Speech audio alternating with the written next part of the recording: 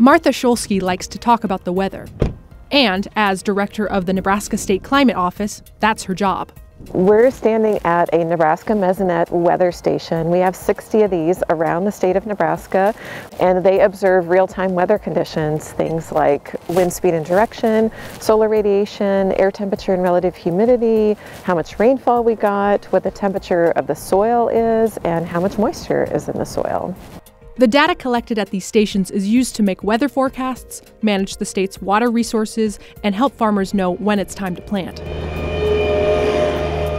This weather station is also part of a network that tracks global climate.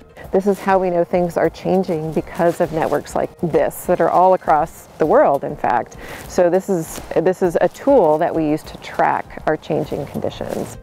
Shulski became fascinated by weather as a child when she experienced one of nature's most terrifying events. My family lived in Nebraska City, and I was about 7, and we had a tornado come through the town.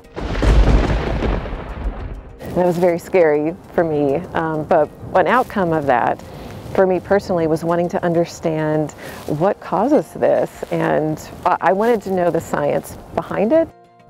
After college, Shulski worked in Alaska, where she saw for herself how climate impacted local communities. Now she educates Nebraskans about climate effects in the state and what we can do about it.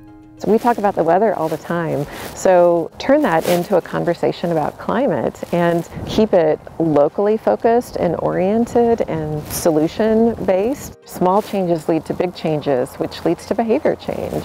So you're never too small or too old to make a difference. Every person's actions absolutely matter.